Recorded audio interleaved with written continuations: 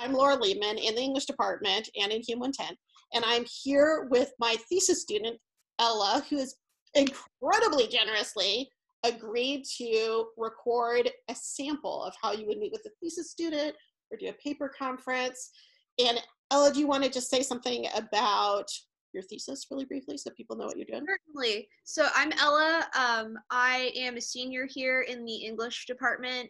I'm doing a thesis on the relationship between trauma and stand-up comedy. And I've been working on this thesis for several months now, and I'm all done with the writing and nearly done with the revision.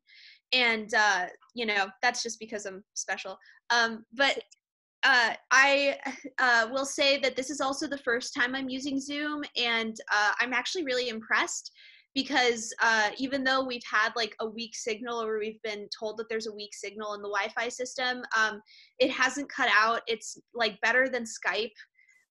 Certainly better than Skype. And I really like the function, at least for the purposes of paper conferences, where you can share your screen, which I can demonstrate right now. So I will show you all where I am in my thesis document. This is basically the template of my thesis that I'm working on. And so with this capability, basically what I've been able to do is look over like what I've already done with Laura and just show her just the progression I've made on the document and putting everything in the template, which has been really great. And I can also share this. I think you can also share full desktop, but you can share certain, you can just share certain screens if you want to. And so this is making it super duper easy because Laura in real time can see like, basically, what I'm doing and where I'm at just in the document in general, if it's not already on a certain like Google Drives that she could see it.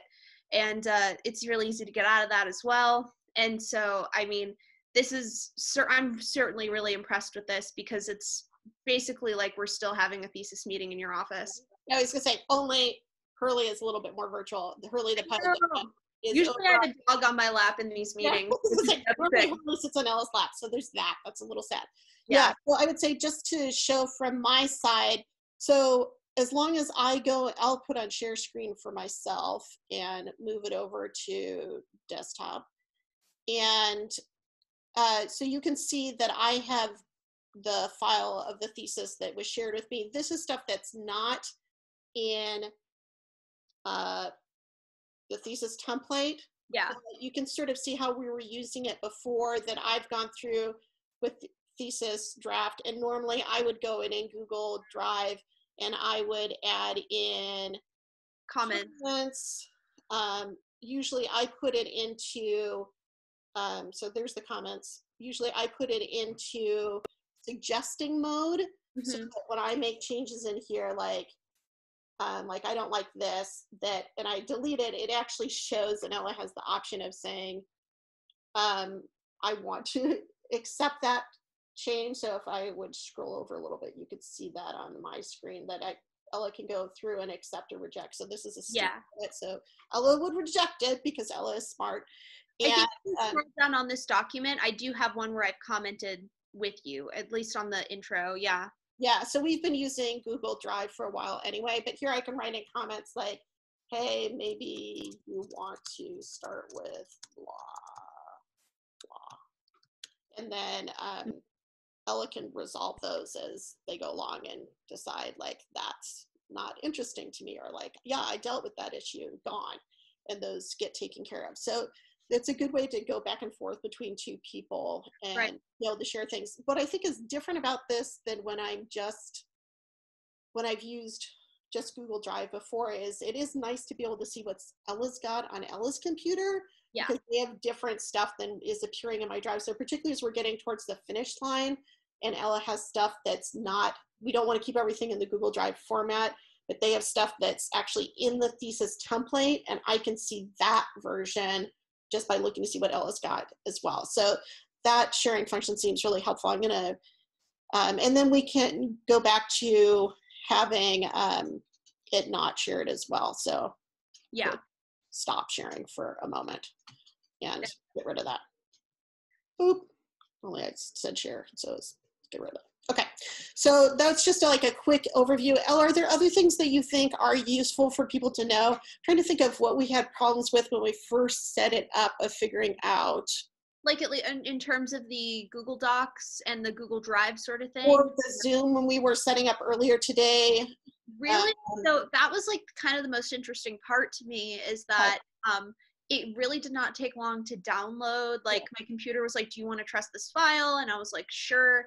And then in a couple clicks, like I was ready to go, and it said like, do you want to join a specific thesis meeting, or do you want to join a meeting? And then there was a number similar to a phone number that you could just type in, and it just comes up automatically. You don't have to set up an ID.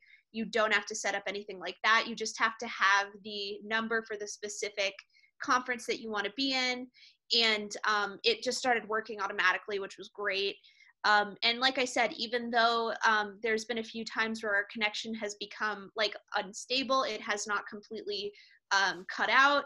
And now I don't know how well that's going to work from my house, because I only speak for myself in saying my house does not have great internet. So we went over a little bit of this in the Hume meeting earlier today. So you'll notice if you went back to the original invitation, you could call in if you needed to, and then you wouldn't have the video. Right. But there's also an app for Zoom that you could use on your phone. So if your phone works better than your computer and it maybe just has lower needs in terms of what's going on with the internet access, that's another option too. And you could connect, it'd still have the video function if you're using your phone using the app. Right. So, I mean, and you can always, like also like with phones, there's easy to set up hotspots if you have a smartphone. Right. So that's something I have done before in times of need and in a pinch. And so it's like super capable, and I would say it's pretty easy. I'm really, really impressed by this, because it's truly like, the lag is not terrible. Which is, I'm really surprised about that, actually. You'll notice, well, it'll be interesting to see what happens with the recording. When I was recording using QuickTime earlier today, it definitely, you could see where we were having lags, and I was having lags in internet connection, and it would cut out occasionally. But, honestly, I'm with you. Compared to like Skype, so much better. Yeah. And so, I mean, I have not yet used this in like a conference style setting. And I'd be curious to see that. That's going to start next week for me. So just as a little preview for that, one thing that's useful to know is that you see, if you go to the bottom of your little picture window, right, you'll see that there's reactions, so you can use that. Oh yeah, I see. You can also manage participants. You can also do under the screen share for different options. You can also have it so that you're, no, I'm sort of flubbing, but there's another possibility is that you can raise your hand electronically, and that way everybody can see whether you've got your hand raised. Yeah. And people can know whether it's their time to talk or not. So absolutely. Really not a problem when it's just the two of us, but there are other options. But it seems like this is useful just for seeing what's going on for Zoom for having a paper conference. And I was using it earlier with one of my first year students, and it seemed, he hadn't used it before either. It seemed pretty good. So yeah, I think this is fine. I think like, at least where I'm at in the thesis, and what I have to do for like at least my personal like rest of my year for the thesis, it's like more than doable through this format. I think that yeah, I think it would be fine. I'm assuming other departments, especially like other like HSS, English, Lit and languages, this should be a fine option. I feel bad for our friends in who have to data collect right now, which is why I was never good at science anyway, but now it just this pandemic has reified certainly my beliefs in being an English major and getting things done early.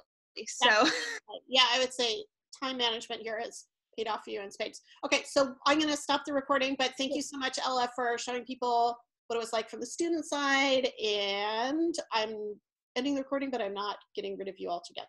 Cool. Thank you all. Good luck. Thanks.